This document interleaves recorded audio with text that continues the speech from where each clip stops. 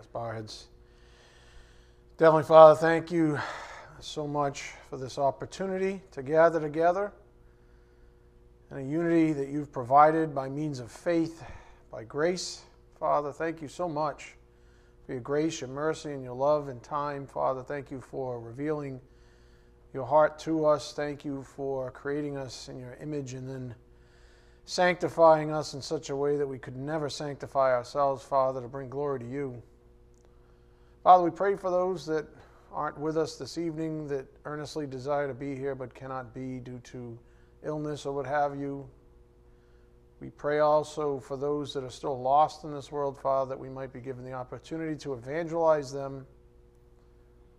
Father, we are most grateful and thankful, of course, for your Son, our Lord and Savior, Jesus Christ, his work on the cross to make an evening, peaceful evening like this one, even a reality. May we never become familiar with such things. Father, we ask your blessings on this evening's message. May it be edifying for our souls. We ask this in Jesus Christ's precious name. By the power of the Spirit, we do pray. Amen. Again, the deceitfulness of sin, part 7. I really did enjoy Tuesday's message. Thank you, Scott. I think all the good work we've been doing on the specific topic of judging was summarized by a single sentence from the pulpit up here on the board. This came out on Tuesday. When we judge wrongly, we are being deceived by sin. When we judge wrongly, we are being deceived by sin. It's a good way to summarize a lot of the good work that we've done over the last couple of weeks. It seems like the Spirit kept bringing up the topic of judging, specifically as it related even to the deceitfulness of sin. And that, again, this is a good summary statement. When we judge wrongly, we are being deceived by sin. Food for thought. The Bible tells us about the very nature of sin itself. For starters, our sin nature takes pride in itself. Our sin nature takes pride in itself. When you think about something as fundamental or as tempting as judging wrongly, we know immediately why we would judge wrongly, because we want to oppress others. Our sin nature doesn't just, teshuka, try to get us on our back. It tries to expose the soft underbelly of everyone.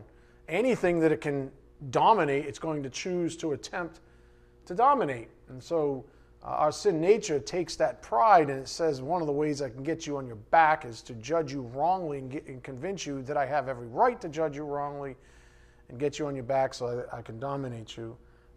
Why? Because the sin nature takes pride in itself and always wants to be elevated.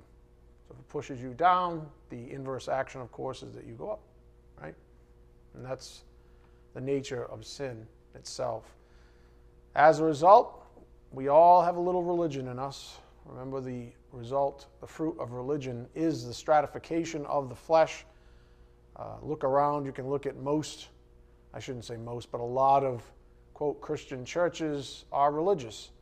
And in their own way, they stratify. They appeal to the human flesh. They say, if you come to our church, you should feel good about yourself. Matter of fact, you should feel even better about yourself than the people that go down to church down the street or that are some other religion. And that's the nature of religion. And we all have a little religion in us because we all have a sin nature. So religion really is just institutionalized sin natures. And I use the word religion in a negative connotation because James uses it in the positive as well. There is such a thing as a good religion, but there's only one. So typically we use religion in the negative connotation from this pulpit, but please note that the Bible talks about there being a good religion as well. I was thinking about all of this and religion and what have you, and how Jesus despised false religion because it fundamentally pivots on hypocrisy. There was a few things that you could just very easily, if you read all the red letters in your Bible, everything it says about Jesus, the things that he really took offense with actively, false religion, hypocrisy. So Jesus despised false religion because it fundamentally pivots on hypocrisy. Think about it. It's impossible for those who institutionalize false religions to ever keep the law of their own religion. That's the interesting thing about the oppressive nature of the flesh. It can't even do what it proposes it can do. It's always striving, and that's why it's exhausted. That's why even the flesh exhausts itself in its own religion, or its own religious activities. It can't keep up with itself, and in the process it tries to press others down. So it's impossible for those who institutionalize false religions, the hypocrites, if you would, to ever keep the law of their own religion. And Jesus called people like this to the carpet all the time. For example, I'll give you the expanded translation up here on the board of Luke 11:46. Jesus answered, "How terrible, for woe to you, you experts on the law.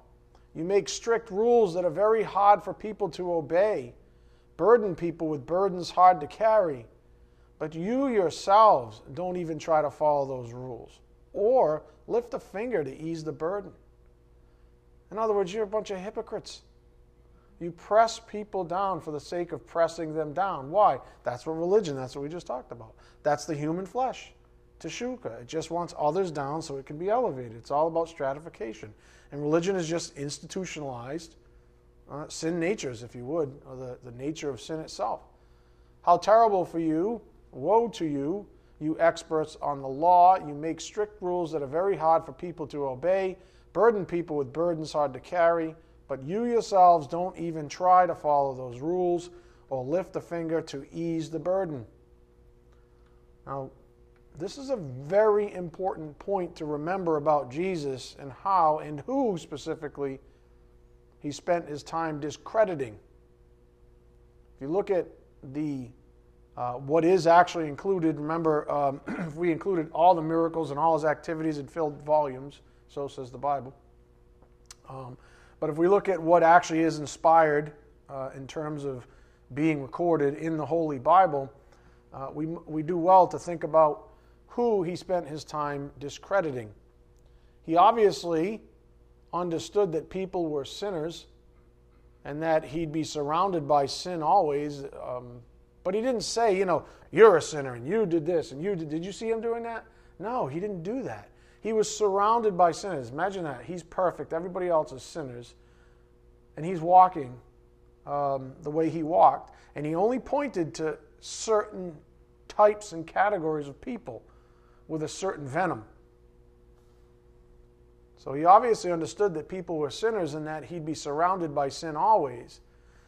But where he drew the line was when these same sinners decided to elevate themselves, approach even his unique position, proposing superiority when there was no cause for it. Proposing superiority when there was no cause for it. He had a real problem with that. A real problem with people that made a life of stratifying.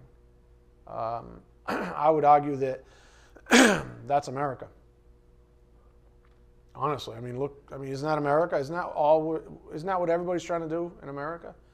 Beat their neighbor, be prettier, be faster, be stronger, be richer, be better at this or better at that. As long as you're better than somebody else in some other way, you have a certain, quote, self-esteem.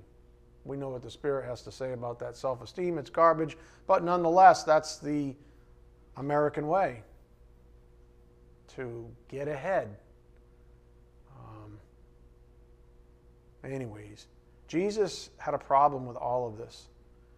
As I've taught in the past, there's no such thing as being king of the hill if the hill is a pile of dung. There's no such thing as being king of that hill. Big deal. So you're on top of somebody else, but you still smell like dung. You're still filthy. So what? You're on top of the filth? Go on a limb and say that's not really anything to be bragging about. But yet, that's what people bragged about. And to Jesus, he had a real problem with that. The topic of hypocrisy because there's a real magnetism to it. It would suck in other people, prey on their flesh. The topic of hypocrisy is what we see time and again when we see the topic of judging coming up as of late in Holy Scripture. Go to Matthew 7:1. We looked at this on Tuesday. Matthew 7, verse 1. And as I was discussing with a couple of people over the week, because judging came up, these little snippets on judging have hit people really hard. Really hard. And it's been very freeing, I think, for a lot of people, because what you realize is that a lot of the passages that people use to say, don't judge me, don't ever judge, you would never have a right to judge another soul, they're taking things way out of context. They're not actually reading the entire context where judging actually occurs, which is what everyone does when they try to make Scripture say something it's not supposed to. Matthew 7:1. Do not judge so that you will not be judged. I mean, if I stop there, I could probably make a pretty big, ball of wax out of that, right? See, right there, it says, do not judge. Fast forward. We're not going to fast forward, but in a few short verses away, all that. If I took that stance, I'm an idiot. I'll refer back to it in a moment. But you can see if I just took that thing, do not judge so that you will not be judged. Guess I should never judge then. Well, let's read for context. For in the way you judge, you will be judged, and by your standard of measure, it will be measured to you. All right, now we're getting to something. Why do you look at the speck that is in your brother's eye, but do not notice the log that is in your own eye? Uh-oh, here comes the hypocrisy, right? Now we're getting at the context of the passage. So no longer can we postulate that we should never judge. Jesus was actually narrowing this conversation, narrowing it.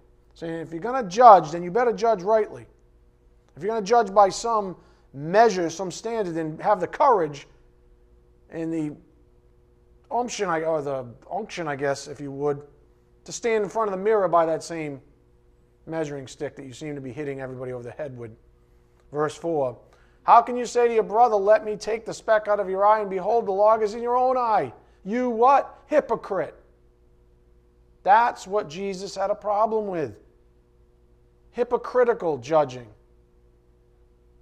Never had a problem with someone look in the mirror and go, oh. Never had a problem with doing that.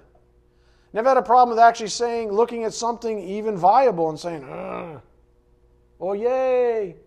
I mean, even a celebration, let's face it, even a celebration requires judging because you judged it good, right? But nobody wants to talk about that because this world's so PC. Everybody wants to talk about judging in the negative connotation. But righteous judging is a two-edged sword. It just says, here's the line of righteousness. If you fall on this side, we celebrate. If you fall on that side, That's what it means to judge righteously. But it's been so twisted. Jesus said, you hypocrite, first take the log out of your own eye, and then you will see clearly to take the speck out of your brother's eye. Now, this is the foreshadowing I was talking about earlier. Okay, suppose I went, verse 1, go back to verse 1, right? So I'm an idiot. Well, that goes without saying, but suppose I'm like a super idiot tonight for the sake of illustration. Do not judge so that you will not be judged. And I come up here and I say, see, you can never judge. Okay, now what's verse 6 say? Do not give what is holy to dogs. And do not throw your pearls before swine, or they will trample them under their feet and turn and tear you to pieces. Okay, how do I know who the dogs and swines are? You know what I have to do? You ready? Here's a big one. Right? I have to judge rightly. For me to be able to look, for him to say that to me, which he says to all of us, do not give what is holy to dogs, and do not throw your pearls before swine. What do we have to do? We have to make a judgment. We have to make a judgment call, correct? Ta-da! See how easy this is? All you have to do is read, 6 verses instead of 1? But see, if I have an agenda, I just read 1. If I'm honest, I read for context, and I arrive at my solution. I'm all set. Easy peasy, right? See how easy it is? Read for context always. Always, always, always. I'll give you a little thing that I do personally. Doesn't matter what tool you use. I have a little Bible tool. Search for scripture. If I know like a phrase or something, I can't remember where the verse is, chapter and verse, I'll type it in my little search tool, and the verse comes up. And sometimes I have the temptation, why don't I just cut and paste the verse over here in my notes and keep going? I don't do that anymore. I always expand. I take the verse, I go to the whole chapter, and I read the whole chapter. And then if the chapter makes sense for the point I'm making in my notes, then I'll include it. I may not even include the rest of the chapter. Maybe it is just a verse, but I want to make sure that what I'm saying about that verse holds true in context. I can come in here and I can write endless stories that make no sense if I just pluck one verse or half a verse out of context. I could get the Bible to say anything I want it to say. People do it all the time. It's called manipulation. My job isn't to manipulate you. My job is to get you to see the truth, because the truth is what sets you free. And that's the ultimate goal for all of us. Amen? All right, so see how easy it is? All you have to do is just read down to verse 6. You see, well, God said I can judge. I just got to judge rightly. Again, the requirement for verse 6 is that we judge righteously. To echo our opening principle this evening up here on the board, when we judge wrongly, we are being deceived by sin. As we've been learning from the Spirit, sin deceives us in myriad ways. And that's been the interesting conversation from my perspective. One example that came up on Tuesday was this, and this was something I think that had been trickling out from the pulpit from Sunday even through Tuesday and now this evening. Just keep trying, quote, the world says stuff like this, just keep trying new things and eventually you'll find the answers. I have relatives like this. I feel like running into a wall sometimes. They just keep trying new things. New jobs, new vehicles, new relationships, new vocations, new hobbies, all kinds of things. Just looking for some happiness in all the wrong places. And the world just keeps, pouring out. I always think of the magazines, right? Magazine sales. How do magazines sell anything? It's because there's always something new. What's on the cover? A new haircut, a new hairstyle. Oh, got to change my hairstyle. New fingernails. Now you got to do one each color and the stars and stripes here and the boogeyman here and, I don't know, Pokemon over here and a real booger here. I'm just kidding. I'm just kidding. Jeez, But if that was, I bet you, I'd be willing to bet, if that was in style, there would be a small percentage of people that would do it, because that's how ridiculous people are. Anyways, just keep trying new things and eventually you'll find the answers. That's a lie. The truth is that Satan, the kingdom of darkness, and sin will concede that Jesus has many of the answers, just not all. Just not all. It only needs a little bit. You see, sin, one of the things we're learning about sin is that not only is it a liar, but it's very erosive. We like to compartmentalize sin and say, well, that was something I did and it was over and done with. We like to make lists and say, at least I didn't do that. We like to do all these things so that we can control sin in these little, convenient, bucketized ways. But what we learn is that sin lies, first of all, about that whole attempt to control it, because you can't control sin. And it's also very erosive. It's very erosive. Let me explain what the Spirit's trying to say here. If we are to personify sin the way the Bible often does, we might say it is rather patient even. So the warning is, do not be fooled. Do not, remember our title, our message title is The Deceitfulness of Sin. Emphasis has always been on the deceitfulness of sin. Do not be fooled.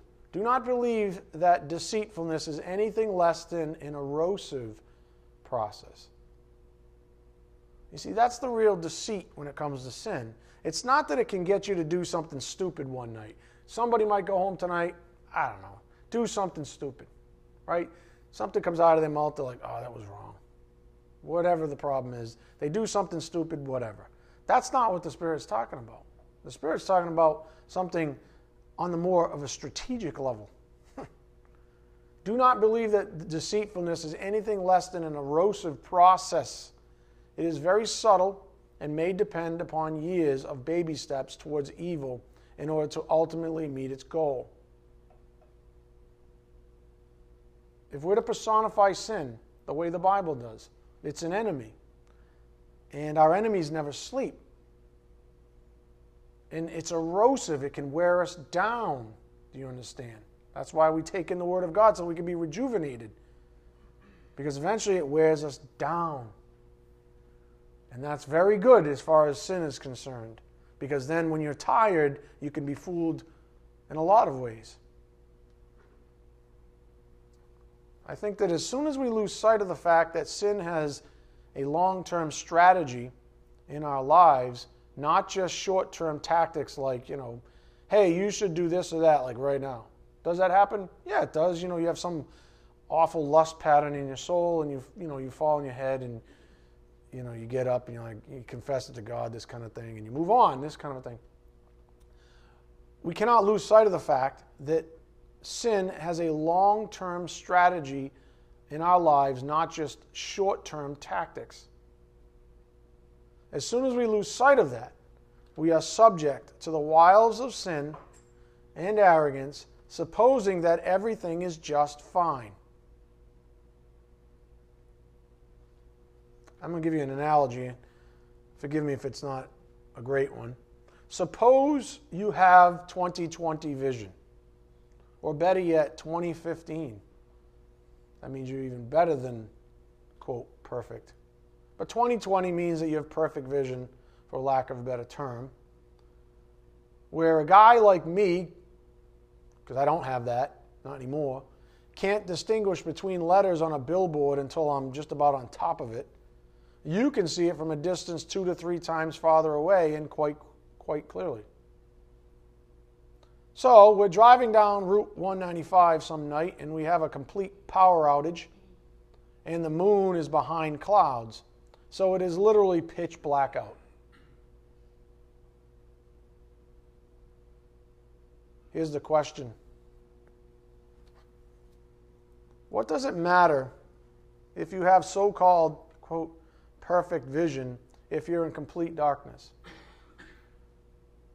What does it matter if you have perfect vision if you're in complete darkness? Likewise, what does it matter if you're a capable believer in Christ but remain in darkness regarding some area of your life? You need the light to see. Again, what does it matter if you have perfect vision if you're in complete darkness? Likewise, what does it matter if you're a capable believer in Christ but remain in darkness regarding some area of your life? You need the light to see. And that's what Ephesians 5 is all about. We're going to get to a component of that in a moment. As believers, we all have the ability to see the truth when the light of the Word reveals it to us. Remember, the truth is the good, bad, and the ugly. We just want to know the truth of the situation. Is there a pothole in front of me? Is there a rose bush in front of me? What's in front of me? Good, bad, I don't care. I just want to see it all as truth. And as believers, we do have the ability, but we have to have the light turned on. That would be this. We have to have the Word of God to help us discern, to judge rightly. Because there's a lot of misdirection and there's a lot of lying in this world. There's a lot of darkness that's upon us. But light shines out of darkness. But you could have the light. You get the point. So we all have the ability to see. We all have 20/20 vision, but the lights have to be turned on. However, if we choose to remain in the dark because we refuse to take in the Word of God, then it doesn't matter how good our so-called spiritual vision is, we will be deceived. We will be deceived. If we choose to remain in the dark because we refuse to take in the Word of God, or maybe we even hear it and we ignore it, you know how that works. No, I don't like this one. I don't like this lesson, Pastor. I don't like this one. This is way too challenging. I don't like this one. I'm going to la la la in your head. Some of you right now are probably la la la. I don't know. Right? I don't like this, so I'm not listening. I'm going to tune you out. I'm going to start thinking about the old Richard Simmons workout videos. Sorry about that. All I could think of is silk striped shorts that were way too short. They were like the definition of short on some curly-haired, effeminate person. Ugh. I shake that one out of my head. If we choose to remain in the dark because we refuse to take in the Word of God, then it doesn't matter how good our so-called spiritual vision is. We will be deceived. It's not a matter of if, it's when. We will be deceived. It's that simple. Go to Ephesians 5:6. That's why we have warning after warning after warning after warning in the Word of God to depend on the light. Why? Because the Satan, the devil, he's prowling about, looking for souls to devour even. Therefore, Ephesians 5:6, we have something like this. Let no one deceive you. See, it's the deceitfulness of sin, right? Someone's sin nature, the manifestation of sin in another person even. Let no one deceive you with empty words. For because of these things, the wrath of God comes upon the sons of disobedience. You want to know who has empty words? Neil Tyson deGrasse. Now, his IQ, as far as I know, is significantly higher than mine. But his words are empty. But man, does he have a following. Woo-wee. Man, does he have a following. He is a charismatic teacher. Very well spoken, extremely intelligent, and an outgoing atheist. So everything he says is a deception. Everything he says is meant to lead people away from the truth in Christ Jesus. To say, that's right, forget about the light, remain in darkness with me. I'll be your guide. It's nothing but empty words. And what does the Bible say? Let no one deceive you with empty words, for because of these things the wrath of God comes upon the sons of disobedience. Which one is this guy, this deGrasse guy? He certainly is a son of disobedience. Therefore, do not be partakers with them. Do not be enamored. Just because these people are charismatic. I mean, who do you think Satan's going to elect? Who do you think Satan's going to use as mouthpieces? Why do you think, I mean, I would argue, I don't know this for sure, but probably a lot of them are in politics. Seriously. Why? Because they're the most well-spoken. I mean, how else do idiots, people with vapid, empty words get elected into public office? How do thousands and thousands and millions of people vote for these people? Because they're the Pied Pipers of darkness, and they appeal to the darkness within people, within society itself. But what does the Bible say? Therefore, do not be partakers with them. For you were formerly darkness, but now you are light in the Lord. Walk as children of light, for the fruit of the light consists in all goodness and righteousness and truth, trying to learn what is pleasing to the Lord. Do not participate in the unfruitful deeds of darkness, but instead even expose them.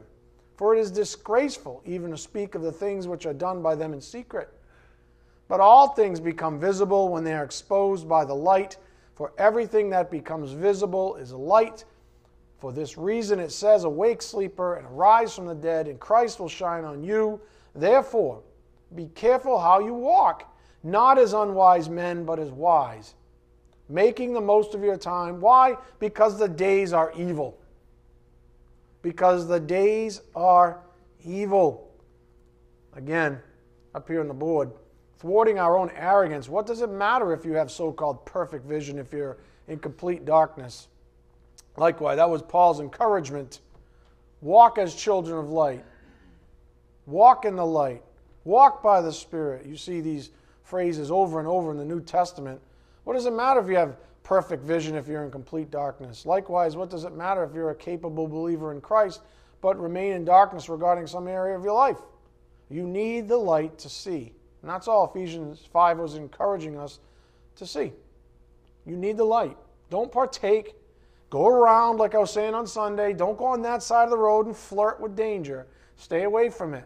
That's the dark side of the road. The lamps are on this side of the road. You know, street lights, they're on this side of the road. Stay on the lit path. Don't go over there in the dark skulking around. That's where danger lies. That's where the serpent has trodden. You need the light to see, or else you will be deceived. Not if, you will be deceived. I love the visual we received on Tuesday regarding the old Indian woman clutching her Bible. It was from India, right? Yeah, the old Indian woman clutching her Bible. And this principle came out on have this attitude, the visual, have this attitude. Have that attitude. You know, she just clutched her Bible. She knew that that was everything to her. Say, I need the Word of God to survive and not be taken captive by the enemy. I need it. That's what you have to say. When you're tempted, pick up your Bible. That's a tactic I'm still learning, and I'm almost 50. Get tempted by the same old thing. And first thing the Spirit says to me is pick up your Bible. I don't even care where you go right now. Just pick up your Bible and start reading. Anything is better. Anything that pushes out those unholy thoughts you're having. And you know what I do? Sometimes I do. And you know what I do the other times? I don't. Because I'm weak. I wish I could lie. I wish I could tell you right now in front of all of you that I'm 100% perfect at that tactic, but I'm not. But I do know this. I do need the Word of God to survive and not be taken captive by the enemy. I've proven it to myself.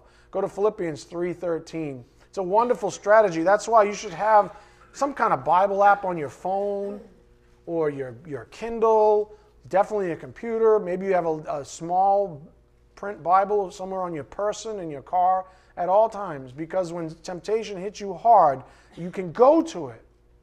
Just go to it and open up. Start reading anything. Seriously, anything. Philippians 3:13. Brethren, I do not regard myself as having laid hold of it yet. So this is Paul in a mature state saying, I'm not arrived. I haven't arrived. I'm still clutching to truth with every fiber of my being. I know where my salvation is. I know where my deliverance is. I know how it happens. I know when it happens. It's when I cling to the truth. Brethren, I do not regard myself as having laid hold of it yet, but one thing I do, forgetting what lies behind and reaching forward to what lies ahead, I press on toward the goal for the prize of the upward call of God in Christ Jesus. Let us, therefore, as many as are perfect, have this attitude. And if in anything you have a different attitude, God will reveal that to you, will reveal that also to you. That's what I was just explaining in a very practical way. Hey, look it, dummy. You're having a real bad temptation right now. I'm revealing it to you. You see, this isn't just words on page. This actually happens if you open up your heart. If you're open to God the Holy Spirit. He will actually say, hey, you're having a rough time. I can see it. I'm revealing it to you right now. Go read your Bible. Go do something different than what you're doing. Pick your butt up and go do something different. And stop flirting with that temptation. You know how we do it in our mind, right? We like juggle it. We like play with it like a cat, like a kitten with a piece of yarn. Right? It's like, ooh, look at that. Right? You know what I'm saying? It's like, and then it's like, the next thing you know, you're sitting. The yarn's all around you, and you know. It was fun to start with. You played with it. The Bible says don't even play with it. Yeah, I know it's soft and pink and cuddly and fun looking, but it's dangerous. Have this attitude, and if in anything you have a different attitude, God will reveal that also to you. However, let us keep living by that same standard to which we have attained. Brethren, join in following my example and observe those who walk according to the pattern you have in us. For many walk, of whom I often told you, and now tell you even weeping, that they are enemies of the cross of Christ. Enemies of the cross of Christ, whose end is destruction, whose God is their appetite, and whose glory is in their shame, who set their minds on earthly things. Stay the hell away from them. Again, the point on the board, I need the Word of God to survive and not be taken captive by the enemy. Speaking of captivity, the Bible speaks about, quote, taking every thought captive to the obedience of Christ, which is a wonderful way for us to think about the things that we allow to occupy our minds. Again, the Bible speaks about taking every thought captive to the obedience of Christ, which is a wonderful way for us to think about the things that we allow to occupy our minds. Now, that's something we have a real play in, right? We really do have a play. Like I think it was Scott was saying the other about TV. Did you mention TV on Tuesday night? Yeah, like something like TV or, whatever it is that you allow in your mind. You do have some control over those things. You do make decisions about those things. I'm going to give you an analogy. If I jump out from behind a bush and scare you, where is your mind in that moment? Seriously. If it's dark, say out here, right, and I play a joke on you some night, and I jump out from behind a bush, and I'm right in your face. Where is your mind in that moment?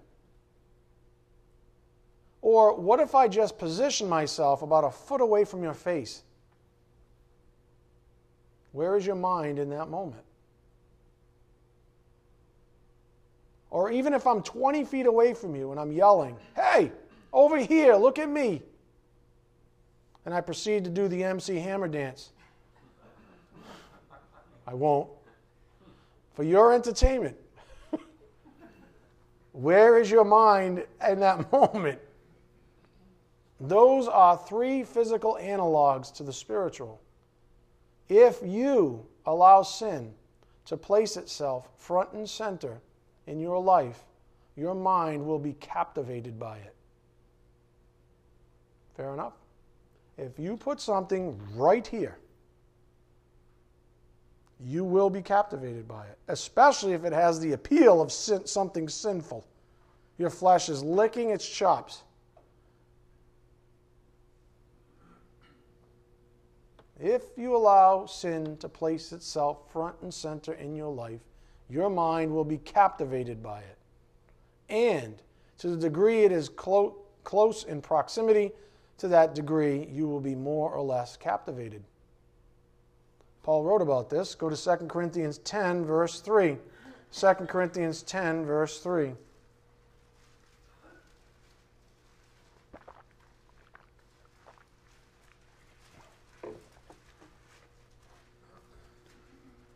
Paul wrote about this.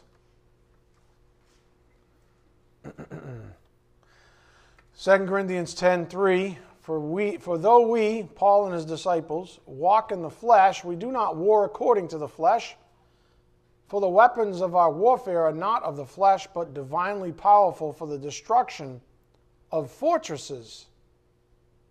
We are destroying speculations and every lofty thing raised up against the knowledge of God. And we are taking every thought captive to the obedience of Christ. Up here on the board, I'll give you a quote from MacArthur on this one. Every thought captive emphasizes the total destruction of the fortresses of human and satanic wisdom and the rescuing of those inside from the damning lies that have enslaved them. Again, every thought captive emphasizes the total destruction of the fortresses of human and satanic wisdom and the rescuing of those inside from the damning lies that have enslaved them. Look at verse 6. And we are ready to punish all disobedience whenever your obedience is complete. You are looking at things as they are outwardly. If anyone is confident in himself that he is Christ, let him consider this again within himself, that just as he is Christ, so also are we. As we noted, the Bible teaches us to hold every thought captive to the obedience of Christ. Practically speaking, then, this means that we are to seek instruction from the Word of God on life itself. We are to seek instruction from the Word of God on life itself. What do we need? We need the light. That's what the Spirit's been saying all night this evening. We need the light. We need the light shined in our lives. We have to have the Word of God. That means if we're going to hold captive to the obedience of Christ, we have to seek instruction from the Word of God on life itself. That's the practical side of all this, and specifically, how to avoid the pitfalls that the very presence of sin in our lives represents. We can call this, turning on the lights or whatever, but what really matters is that you take in the Word of God as often as you can. Go to Proverbs 4:13. Proverbs 4, verse 13.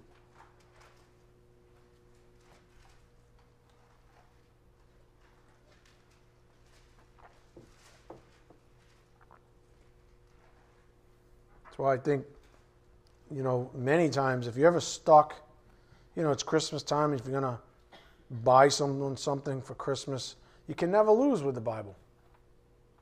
You never really can lose with the Bible. I mean, it's really the greatest gift of all, the Word of God, right? I mean, really, I'm not saying everybody should buy Bibles, I'm just saying that you can't really lose. It's a wonderful gift. Why? Look at Proverbs 4:13. Proverbs 4:13. Take hold of instruction. Do not let go. I'm thinking of that Indian woman again. Take hold of instruction. Do not let go. Guard her, for she is your life. Do not enter the path of the wicked, and do not proceed in the way of evil men. Avoid it. Do not pass by it. Turn away from it and pass on. That's the view. If that looks familiar at all, A.W. Pink quoted it in his book. That was one of the quotes we put up here on the board recently. Avoid it. Do not pass by it. Turn away from it and pass on. That was my whole dialogue about staying off that side of the street. Don't even go near the tree that bears fruit that is tempting for you. Go around it. Take the long road. Go around it. Just stay away from it. That's what the Bible tells us. Hold on to instruction. Leave that stuff over there. Stay on the light, where the street lights are. Stay off the dark side. I think how easy life would be if we just followed that counsel. If we just said, okay, I'm just going to make a real decision right here and right now. I'm going to stay the heck off of that side of the road from here on out. I'm too old. I just keep falling down every time I go over there. I'm just going to make a conscious decision. I mean, sometimes this is really what it takes. I'm just going to make a conscious decision. Maybe it's tonight for some of you. Make a conscious decision. I'm done. I'm done with living this life, this lifestyle of depraved living, of horrible decisions. I'm going to start here's a epiphany. I'm going to actually start listening to God. I'm actually going to start taking God's word over my own. I'm going to take God's opinion over my own. I'm actually going to start doing this.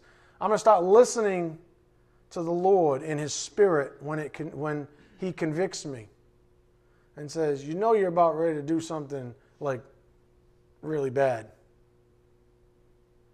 When He says that, that's the strategy. Maybe that's when you pull your little mini Bible out of your back pocket, or you'll dial it up on your ridiculously expensive smartphone, right? And it's like, that's when you do the little strategies. You take hold of instruction. Do not let go, because that's what darkness tries to do. Tries to overcome you. Tries to squeeze the light back out of your life. Why? Because it's a lot easier to deceive somebody when they're in the dark. I mean, isn't that what governments do? Isn't that why they keep the citizens as ignorant people? They don't want to educate the citizens, because if the citizens knew better, they'd rise up and revolt. It's like the ages, it's what, right? House divided doesn't stand. Sound familiar? Abe Lincoln did not say that. Jesus did. Even though Abe Lincoln gets credit for it. Right? All that kind of stuff. This is all the Spirit. This is like not rocket science. Avoid it. Do not pass by it. Turn away from it and pass on. If you don't heed the good counsel that is coming from this pulpit right now, you are playing with fire. Something the Spirit's been alluding to all week. Go to Proverbs 6:20. Proverbs 6, verse 20. Love this passage. Proverbs 6:20. My son, observe the commandment of your father, and do not forsake the teaching of your mother. Bind them continually on your heart. Tie them around your neck. As Scott said on Tuesday, you see the intimacy of you to the Word of God. Bind them continually on your heart. Tie them around your neck. When you walk about, the commandments, will guide you. When you sleep, they will watch over you. And when you awake, they will talk to you. For the commandment is a lamp, and the teaching is light. And reproofs for discipline are the way of life. Oh, man, that's good wisdom. Maybe that's why they call them the wisdom books. Man, that's good wisdom. For the commandment is a lamp, and the teaching is light, and reproofs for discipline are the way of life. Paul wrote about the intrinsic value of the Word of God years later, up here on the board, 2 Timothy 3:16. All Scripture is inspired by God and profitable for teaching, for reproof. Think of Proverbs 6:23. We just read about that. For correction, for training in righteousness. Peter wrote about ignoring this good counsel when he said in 2 Peter 2:19, part B, for by what a man is overcome, by this he is enslaved. By this he is enslaved. You spend your time in darkness, you are enslaved by it, to whatever degree you choose that route. On Tuesday, Scott mentioned addictions even as a more advanced stage of sinning. And this, for obvious reasons, is not a very popular thing to say up here on the board. The deceitfulness of sin. Sin would love for you to rationalize any addiction as, no big deal. No big deal. What's that? Hey, what was that t-shirt? Oh my God, that was the funniest t-shirt I saw recently.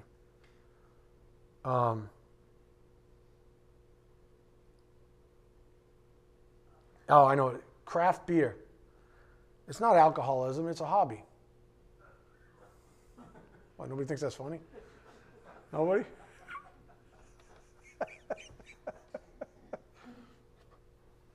It's so funny, right? Come on, that's kind of funny, right? Honey, I only had one. Yeah, it's this tall and it's triple the potency of a regular beer. You had 3. Why is nobody laughing? Does everybody need to drink craft beer or something? I drink them from time to time too. There's no guilt, there's no condemnation. Settle down here. Sizzle chest. My God, relax. These people, loosen up. It's just a t-shirt. I didn't even make it. Just making a point. Sin would love for you to rationalize any addiction, as like no big deal. And I was thinking about this. No big deal. Like we started class off with, where, the kingdom of darkness will say, oh yeah, Jesus, great teacher, lots and lots of wisdom. Didn't know everything though. So in other words, what you're really saying is you always want a back door somehow. You're not saying you want a front door entrance, you just want a door. You don't even care if you come out of the bowels, out of a manhole cover, as long as you have some access to the game, right? That's all you're saying, right? He's exactly what's being said. Wolf in sheep's clothing, Trojan horse, you can call it whatever you want. Looks the part. Look at the Judaizers back in the day, all righteous and clean, and Jesus called them whitewashed tombs, dead on the inside. As long as they have like it's not that big of a deal. Sin loves that conversation. Think of the type of blogs that he's having me write lately. Satan wants you to have those kind of ridiculous conversations. It's not that big of a deal. So I was thinking about that, and it makes me think of the buzzword, and I don't mean to affect anybody that's struggled with addictions, but there is a buzzword in addiction circles, or even the therapy side of things, called a gateway drug, right? There's things called gateway drugs. Smoking, or I think even alcohol might be considered one. I don't know that much about it, so I'm not going to propose I do. But I do know there's this idea of a gateway drug, a lesser drug that leads to a more potent type drug that might have really addicting properties like cocaine or heroin or something like that. But anyways, I got this off of Google. A habit-forming drug that, while not itself addictive, may lead to the use of other addictive drugs. So it's kind of like an erosive thing, is that key word again. It's like a slow entree into someone's life, into manipulating and controlling someone's life. It's like a slow entree. See, it's not that bad.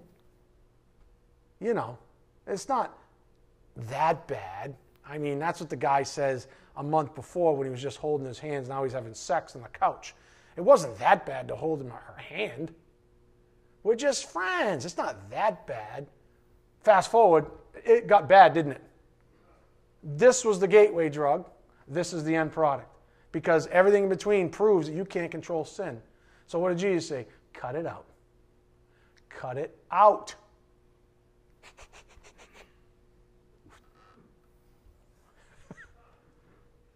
See, sin, there's a lot of gateway drug analogs when it comes to sin. And Satan's a genius. He says, if I throw this at them right now, they're going to say, there is no way in hell I'm ever going to do that sin. There are sins I've done in the last, 5, 10 years. I said I would never in my life ever dream of doing, and I've done them. How did it start off? Gateway drug. Gateway sin. And then it just kind of like, la, la, la, la, la. Next thing you know, I'm an addict. You think Satan's dumb? You don't think he knows how to come right up through the bowels? You know what I'm saying? So let's draw an analogy. I'm almost out of time. Gateway drugs versus gateway sins. Fair assumption or fair analogy, fair comparison? I think so. Gateway drugs versus gateway sins. A 13-year-old boy runs into his best buddy while walking down the train tracks. His buddy says, hey, want to see a naked woman? And he pulls out a nudie magazine he lifted from his pops. The boy runs over and sees a nude woman for the first time, and, something stirs in him. I mean, he is 13. Something sexual, but he doesn't know how to place it. Is the boy instantaneously addicted to pornographic material? No. However, a nudie magazine might be let's call it a gateway sin for a future life of addiction to pornography.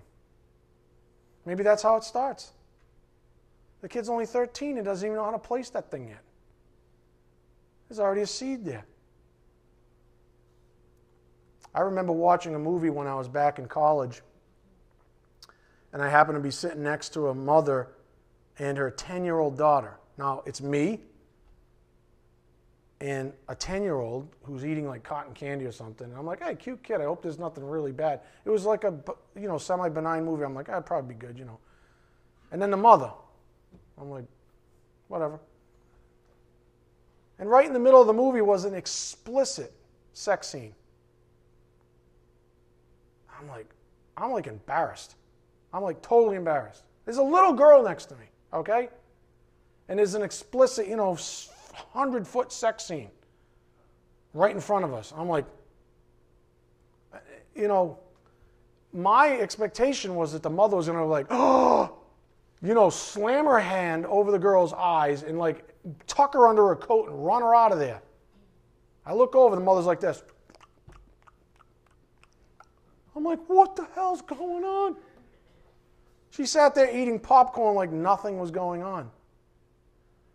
I mean, what's going through this person's head, this mother's head? Was it possibly? I'm not judging. I'm not saying I know what was going on. You know, she's so young, she won't even understand what they're doing. It's okay. Because I really want to watch the movie is what she's saying. I'll risk my daughter's future because I really want to see this movie. I can only speculate, but statistics have shown that children that have been exposed to sexual things early in their lives are more likely to be sexually active earlier, even more likely to become sex addicts. I know. This is the insidiousness of gateway sinning. You see? It's like we started off with this evening. It's not about hitting you up front. It's eroding. It's slow. Just plant a little seed here, plant a little visual there, plant an idea over here, have it reaffirmed by my ridiculously awful parents over here, have the school system reaffirm it over here, have the playground, wherever these kids are getting exposed. You know what you are? You're a child too. You're a child of God. And you may be repulsed at what you just thought about, but think about what we're exposed to in this world. Think about spiritual adultery. You might say, I would never be an adulterer. Like Scott said, you're all adulterers. Everybody's even looked at somebody sideways as an adulterer, according to Jesus. But you might say, I would never do that thing. Really? You adulterate all the time. Just saying. You see, we're all children. And so that's the analog to what I just described. And there's all kinds of, quote, gateway sins that just kind of get planted along the way, and it's insidious.